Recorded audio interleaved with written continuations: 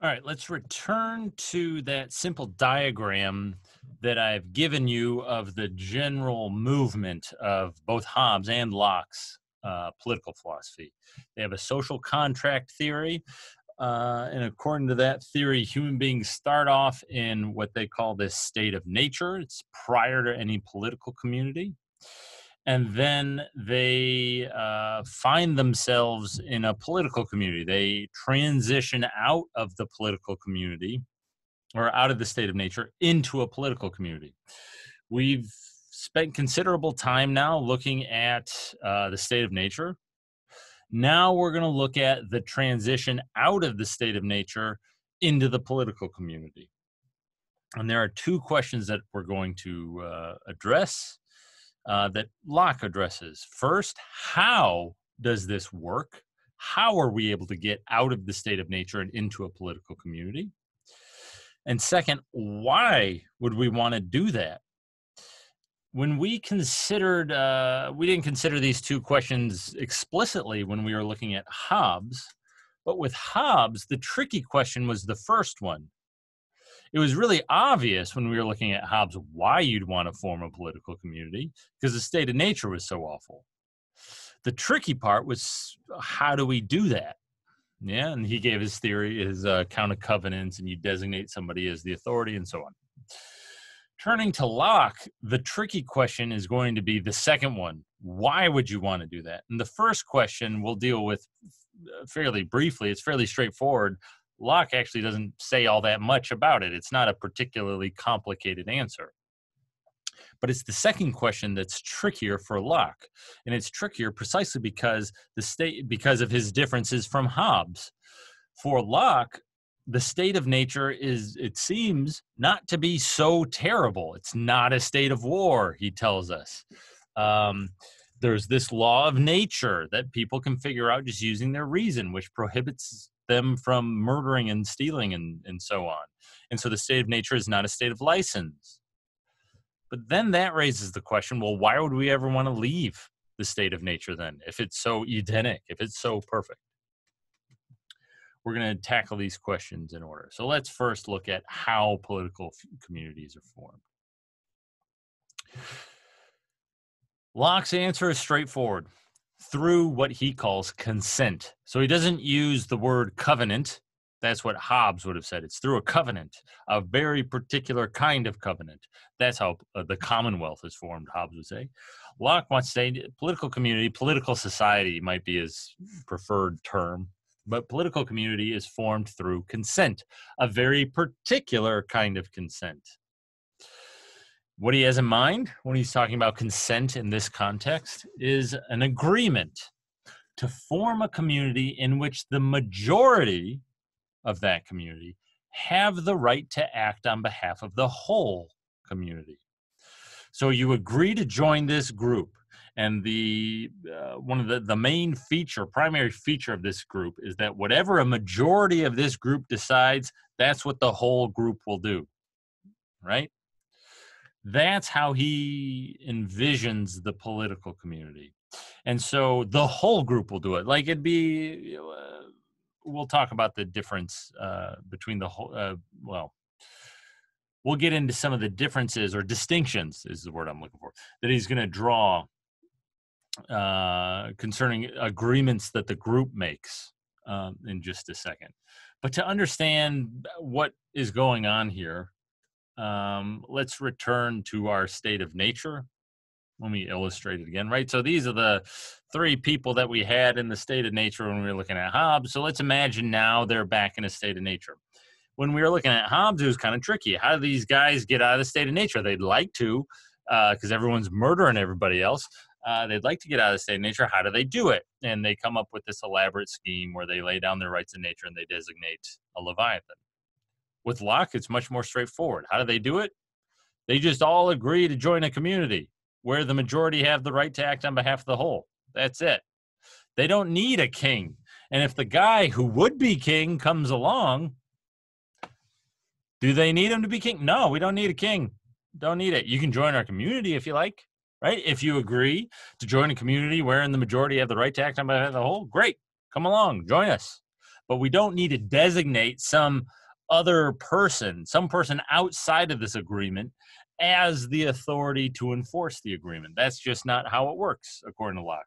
Rather, the people, however many people, just come together and agree to make a community. And boom, you got a community, right? So it's much more straightforward with Locke. And I think Locke would want to say, well, how can you make sure that people are going to keep up their end of the bar? Well, how can you make sure? Well, what were some of the problems with the state of nature, as Hobbes was telling it? People are gonna, I'm not gonna trust you. You're just gonna steal my stuff. And so we need this Leviathan to enforce um, the covenant. But with Locke, the problem's not so dire as that. Like, okay, yeah, so maybe one of those guys is gonna steal from somebody else. Well, that's a violation of the law of nature, and the state's just gonna punish it. No problem, right? People violate the law of nature and then they get punished. Everyone else has the right to punish transgressions of the law of nature. One of the things we're going to see when you enter a political community, you give up that right. You cede that right to the state, to the political community. But so it's not as, it's not as tricky for Locke, is basically what I'm trying to say. Okay. Go back to what we were just looking at.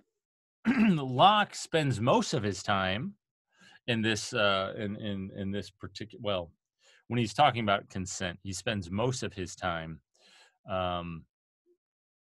in the consent to form the political community, kind of distinguishing consent to form the political community from the majority decisions of the political community. And these are two very different things. And it's very easy to get tripped up by this distinction. What Locke says is that universal consent is required to join for the political community.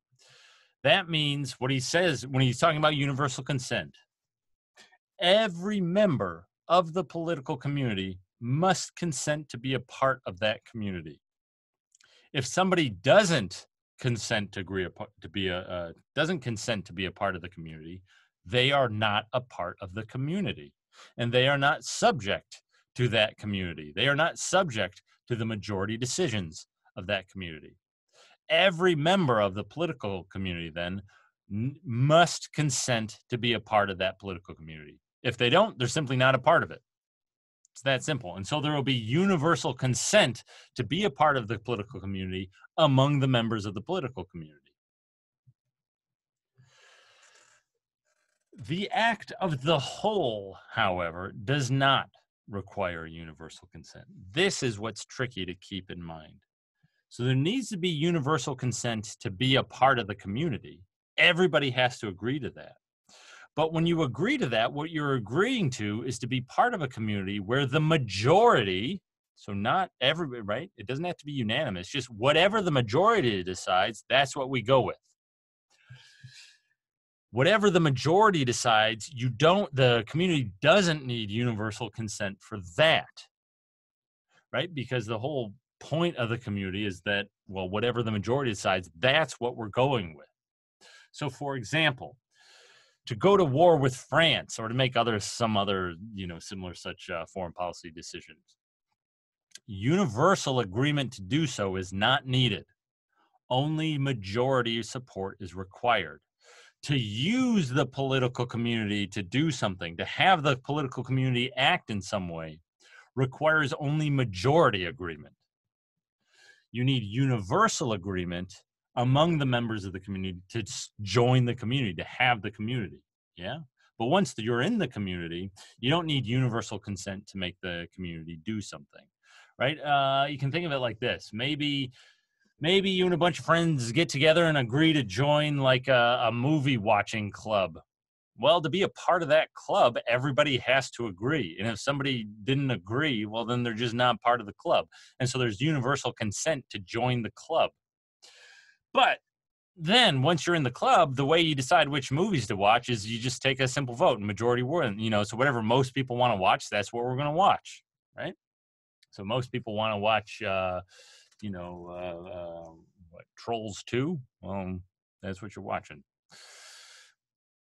That doesn't require universal consent, right? So the majority, the club, then shows Trolls 2 because that's what the majority wanted to watch. Um, you don't need universal agreement for that, right? You're still a member of the club if you agree to be part of the club, but then you just go along and watch Trolls 2 even though you think it's stupid because you're part of the club and that's what everybody else wants to watch, right? That's how the political community works, according to Locke. You need to agree to join, but then once you join, it's not as though every decision the community makes needs universal consent, right? You just need majority consent or majority agreement.